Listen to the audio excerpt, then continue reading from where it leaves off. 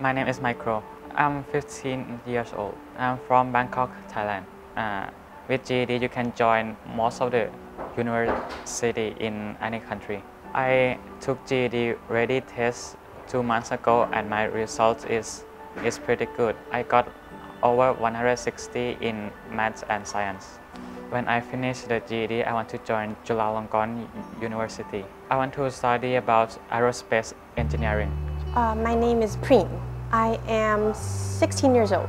I'm from Bangkok, Thailand. For GED Ready, I am using it for specifically English, the English subject.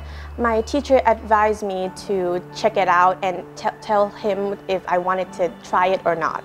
Yeah, I'm planning to go to university after finishing my GEDs. My main university that I want to attend would be Chula University. My name is Proy, also known as Proyget. I am 17 years old right now.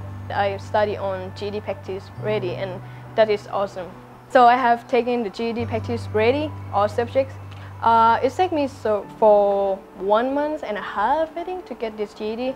I have dreamed that, when I came back, my goal is just take GED and graduate with GED. When I took my GED practice test on GED website, it's kind of score so green zone. So then it's kind of made me believe in myself and confidence to go for it.